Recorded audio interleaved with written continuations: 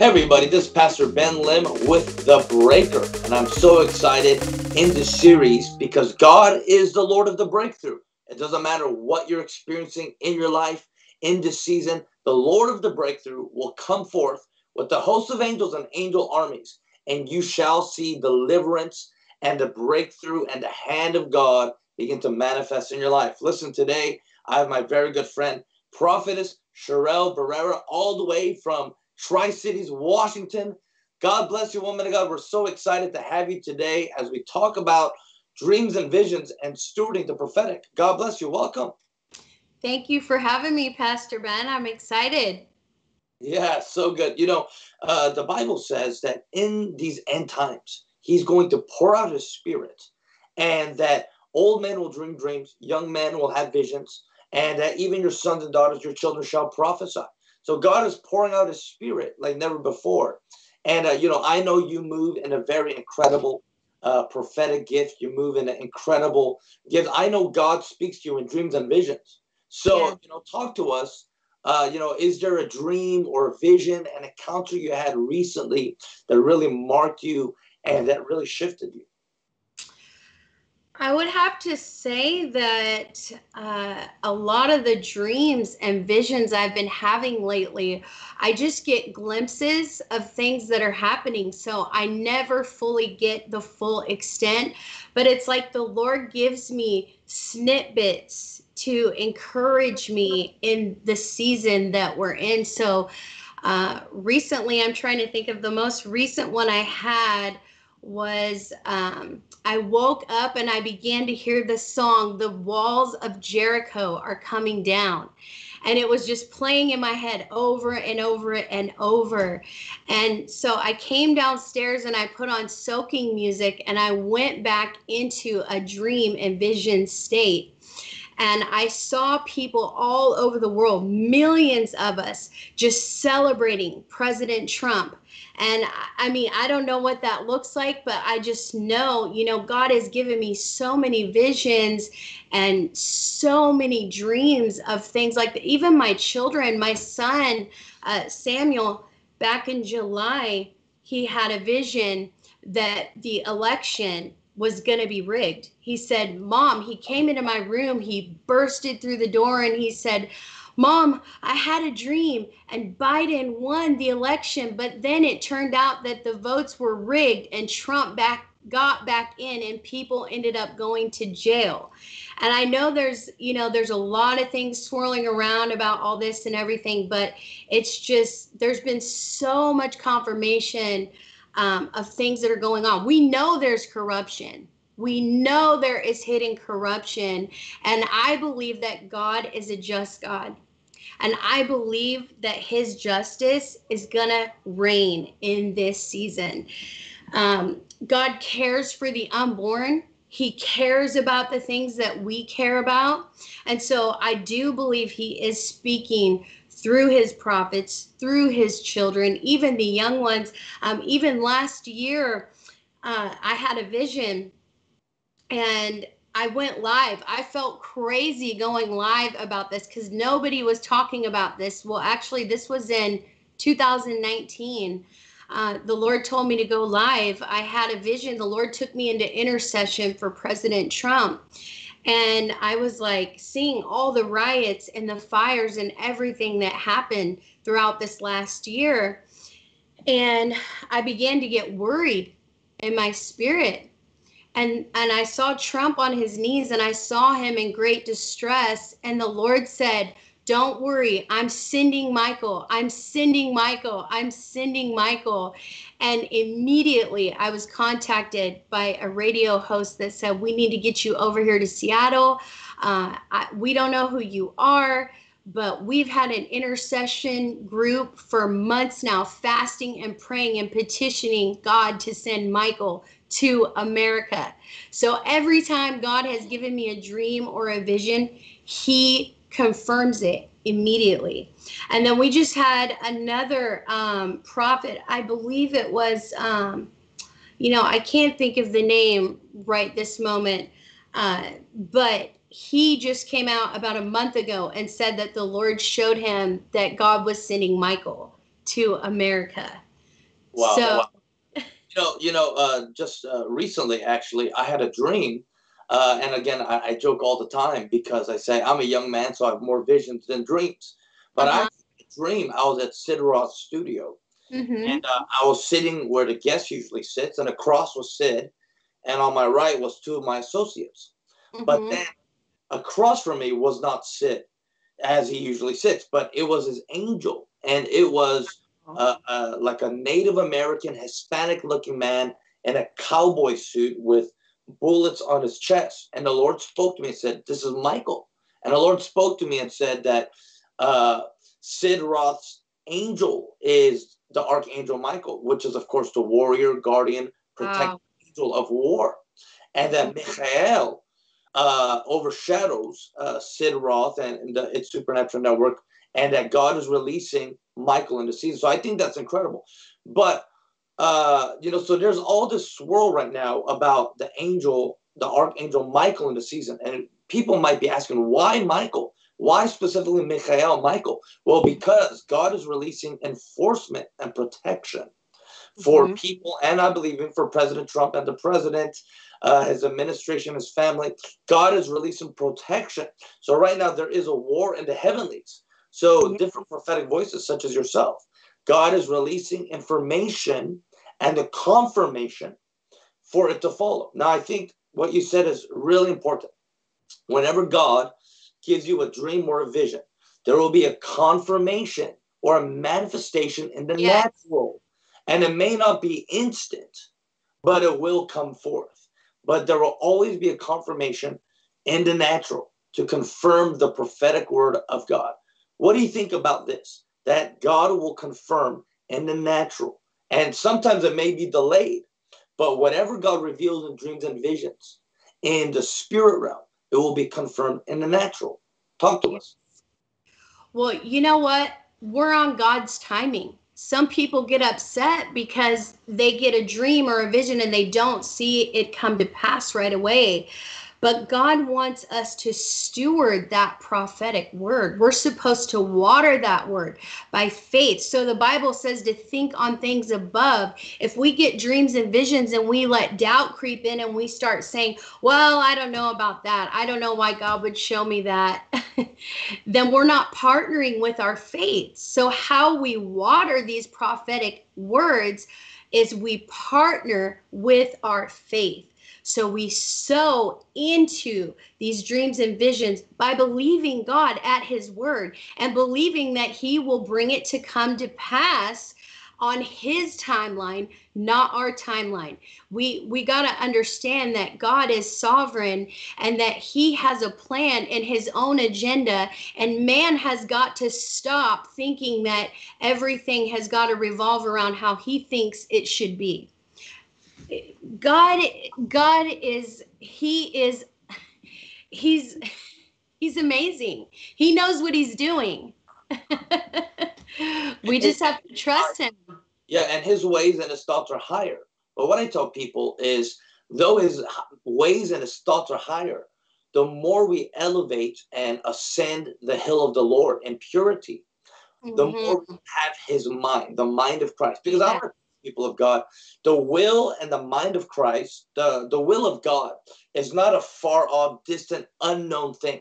No, the will of God is known. It is revealed. It is made manifest. In fact, the Bible says that God does nothing on the earth unless he first reveals it to his prophets, his friends. And I believe right now there is a distinction that's being made. Are you moving in the office of a prophet, or are you his friend? And when you are his friend, he will reveal intimate, deeper, more personal secrets with you that doesn't necessarily have to do with the signs of the times, but it has to do with the heart of God. Now, I believe right now in this season, God is saying, I want to reveal and release to you the secrets and the mysteries of God. I want to give you the pearls of wisdom and the treasures of darkness that have been hidden, according to Isaiah 45. But will you have an ear to hear? Will you choose to lean into me? Because the whispers of the Holy Ghost is being released now, and he's calling up the remnant to begin to listen to him in intimacy, not just to speak a word, not just to preach a word, but to be with him. And I believe there's a distinction that's being made right now, prophet. So here, as we're talking about stewarding the prophetic and encountering God in dreams and visions, I know there's a lot of people watching right now saying, I want to experience the Lord in dreams and visions. How do I steward this gift? How do I steward this intimate realm with God? How do I do this? How do we do this, prophets? You have to pull yourself away from the world. You have to separate yourself. You have to be set apart. You have to allow God to purify you, purify your thoughts, purify the things that you do. You know, when I started hearing from the Lord really clearly, I went on a 21-day Daniel fast, and I came away from everything that the Lord told me. He told me to give up certain shows. He told me to give up certain things that I used to do. And it was like suddenly everything just started opening up in the spirit realm. He just began to give me dreams and visions. You know, it says you can't fill an old wineskin. So if we're walking around with all this old stuff in us and we're not allowing God to empty us and renew us and refresh us, how can he pour anything in to that wineskin? So we have to empty ourselves out and allow the Lord to pour himself in. And the more he does that, the more pure we become, the more we become like him, the more we steward a relationship with him, the more we know him and we know his thoughts, the more we become like him. I think this is one of the greatest questions that people have, and people ask me this all the time, even as we move into prophetic office and ministry. How do I know if it's just a pizza dream? Maybe it's the bad pizza that I had yesterday. Or how do I know if it's not my soul, or if it's not my mind? Am I making this up? Or how do I know if this is the Holy Spirit that's speaking to me in dreams, visions, and prophetic words and encounters? How do we discern this, prophetess? Mhm. You know, I feel that you will have a check in your spirit. You will know that the Lord is speaking to you, because it's almost like you've got to have a fear and a reverence of the Lord. So when we have a fear and a reverence of the Lord, we're not going to want to just speak things for no reason, right? I know, because some of the things that the Lord was showing me, I didn't even want to speak them out. I thought people are going to say I'm crazy. People are going to think I'm, way out there. But the Lord he kept prompting me. And so that's why it's so important to have a relationship with the Holy Spirit, so that we know when he's speaking and we know when he's prompting us. And we've got to learn how to tame our flesh. Too many people want to just jump out and do things because it looks great, or they want to be seen, or they want to be heard. Most of the time, when you know it's really God, your heart is pounding, you're afraid, you're kind of just like, oh Lord, I don't know if I can do this, but he's prompting and he's pushing because you have that relationship with him.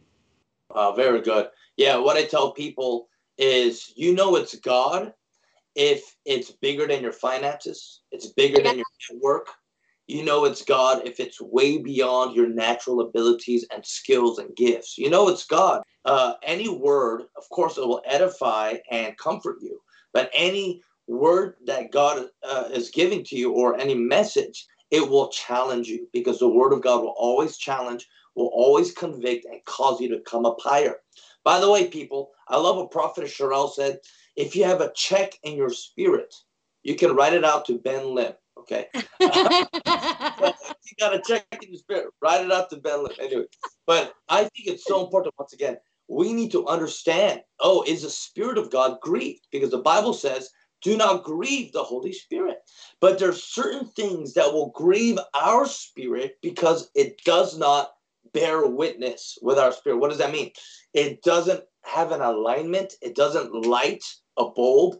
It doesn't bring life. Okay. And so you need to learn to protect your inner circle, your mind, your thoughts. You need to learn to, again, close certain doors so that you could open up those doors to the Holy Ghost. And you need to learn to discern. I believe right now, God wants to release a greater measure of discernment so that people can be able to distinguish what is God, what is my soul, and what is the enemy. Because remember, you could have good intentions, but it doesn't mean it's God. And so many people, even throughout 2020, said, oh, don't go to church, wear face masks, hand sanitize yourself until you're dry. And, and so many people have good intentions, but it doesn't mean it's God. And we need to be led by the voice of the Holy Spirit. Now, I believe that God is drawing a generation out of the urban cities and the conundrum of the day and is bringing them into the wilderness so that we can be trained to discern the voice of our beloved one. Now, right now, prophetess, as we're bringing the show to a close, I know, it's moving so fast right now. I want you to begin to pray for these people that are saying, Pastor Ben, I want to experience God in dreams and visions. Maybe you're watching and you have dreams, but you're being tormented by the devil. You're being tormented by confusion and with your soul. I believe God wants to release the spirit and the gift of discernment so that you can come up higher and think like Christ. So, prophetess, I want you to pray, but before you pray, do you have any last words before you release an anointing and the impartation to our people here? Yes, I just want to encourage the people to stop watching the news. Go to your Bible. God is speaking right now, and He wants to speak to you. He wants a relationship with you. He wants you to know that He is for you. He is not against you. God has good plans for your life. And I just believe that many people that are hearing this today, you're feeling something right now. You're feeling the fire of God. It's beginning to touch your heart and your spirit. I see anxiety leaving right now. And I just release the fire of God over you in Jesus' name. Shakarabasa. Thank you, Lord. So you want me to pray now? Yes, you can pray. Okay. Just flow, my God. Yes. All right. Father God, I just release a breaker anointing upon your children and your people. I just ask you, Father, to send the hosts of heaven over those watching, Lord God. I just declare that anxiety, depression, and oppression is broken off in the mighty name of Jesus. I just see the Lord releasing encouragement over you. Father, I pray, Lord, that people's minds and spirits come back into alignment. I pray, Father God, that they will begin to turn away from the things of this world, Lord. I pray that, God, that you will stir up the fear of God in them again, Lord, that they will have a fear and a reverence of you, that they will not fear man, but they will fear you, God. They will have a holy reverence, Lord. And I just pray that, God, that you bring purification. I just come in agreement right now with heaven, that God is raising a pure remnant right now. Shakarabasa. And in Jesus' name, eyes and hearts are coming awake. Spirits are coming into alignment. And Father, I just pray that you will bring comfort over your people right now in the mighty name of Jesus. Whew. And they will be awakened in the mighty name of Jesus. Ha. God has released the angel of awakening and a revival over America. Ha, shakata. In Jesus' name, I pray. Amen. Amen. Yeah, and I just sense right now, woman of God, that many people, they haven't been stewarding the prophetic words that have been spoken. And so many people have lost hope. Again, the Bible says hope deferred makes the heart sick. Mm-hmm. So a lot of people have lost hope, and who have filled the Holy Ghost, and have, in a sense, compromised and have given up the fight in protecting the purity of the word. So I see right now that God is giving people an upgrade and a strength so that you will begin to steward the things of God afresh and again in your life. Yeah. So I just release that over you. Just any disappointment and discouragement be broken off of you, and that there's going to be an ability for you to begin to steward and take care and maintain and multiply the garden of glory that he's deposited into you in this season, in the name of Jesus. Woo. Wow. You know, I really sense this, woman of God, you know, even as we're bringing the show today on The Breaker to a close right now, God has given people an upgrade of understanding. Remember, 7 spirits of God. I pray that God will give you a spirit of understanding so that you will understand and know how to continue to stay above and to continue to steward the things of God. Wow, incredible. We release that to you today in the name of Jesus. Amen. Sharell, Barrera, it was so great to have you today on our show, The Breaker. And I know that you carry a breaker anointing, especially in the realm of dreams, visions, and encounters. Now, I want you to talk to us. How can people find you, follow you on social media, and support you and your ministry? So you can find my website at www.sharellbarrera.com. And you can also follow my Facebook under Sharell Barrera. And then my ministry page is Sharell Barrera Ministries. And you and your husband, Pastor Mel, y'all also have an incredible church plant. Talk to us. Oh man, it's been amazing. We've been seeing miracles, signs, and wonders.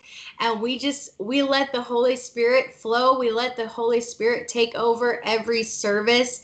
And it's just been amazing. We see people come in and they don't come back the next Sunday the same. They come back transformed. They come back changed. And so that's what we are all about. We are just about imparting into people and seeing the Lord transform lives. Whew. It's Amen. been wonderful. Your church is what? 509 Revival Hub. And where is it found? Where is it located? In Kennewick, Washington, in the Tri-Cities. Washington, where the wick is always on fire. Well, we're so proud of you and Mel and your whole family. And you just keep on keeping on. And can't wait to be with you very soon. So thank you so much for joining us. I'm excited. Thank you. Yes. People of God, this is Pastor Ben Lim. Today I had our incredible friend and guest, Prophet Sharell Barrera, on The Breaker, where God is releasing a breaker anointing for you in the realm of dreams, visions, and stewarding your prophecies. I want you to comment below. I want you to subscribe. I want you to give us a like. What did you enjoy today? What did you receive from today's show? And thank you. Until next time.